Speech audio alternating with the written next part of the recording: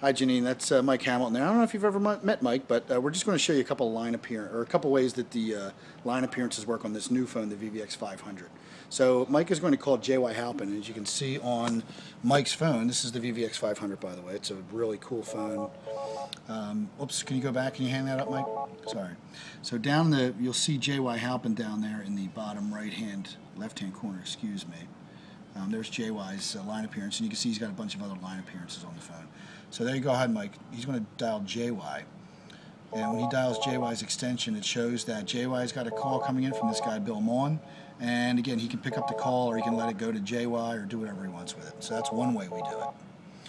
Another way that we do it is if he were to dial, why don't you dial, is Jen set up the other way, or?